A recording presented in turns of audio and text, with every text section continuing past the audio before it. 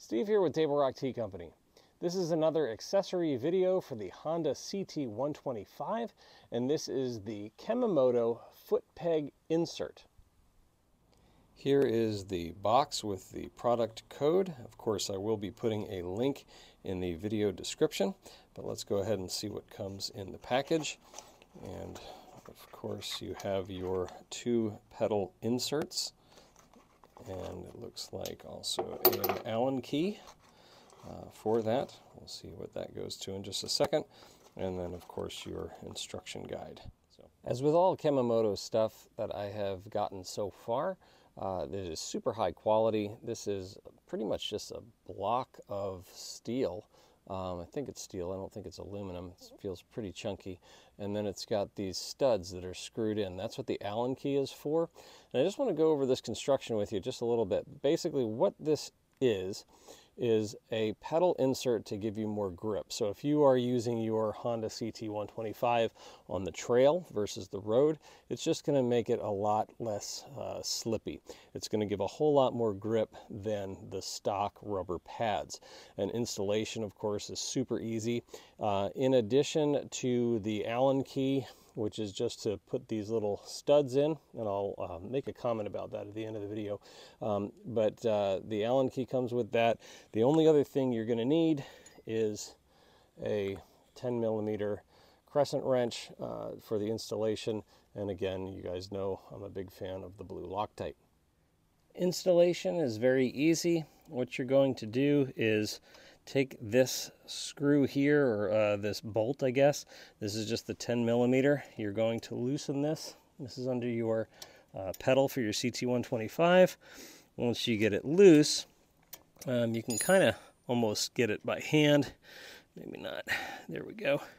It's got this sort of spacer. And if you guys can tell me, I don't know what this is for, like why this peg goes so far down. Because what you're going to see is this insert for your pads comes right off. On your bike, normally it's going to be, like this. There's this little metal part. This all comes off. You don't need any of it as far as from the original bike.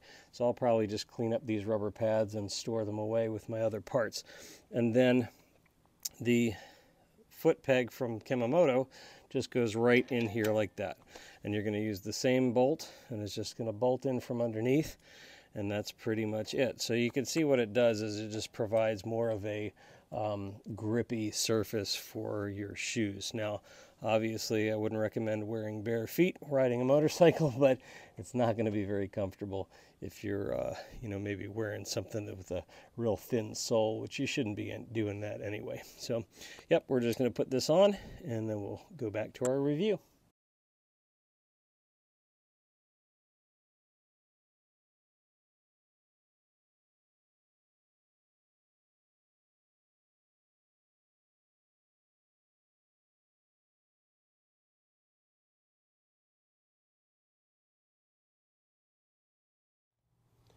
So what are my thoughts on this accessory? I think it's another win from Kemimoto as far as the CT125 goes.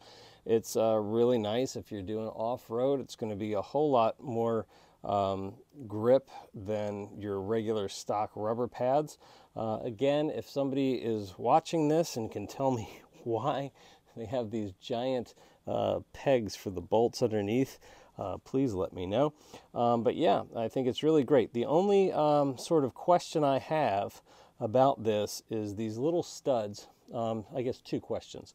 One, I'm sure that the Allen socket part is going to get filled with dirt. Almost no question there. So if you ever need to replace one of these studs, I think you're going to have to find some kind of a pick, or maybe like a little pin, something like that, to scrape that out before you can get these out.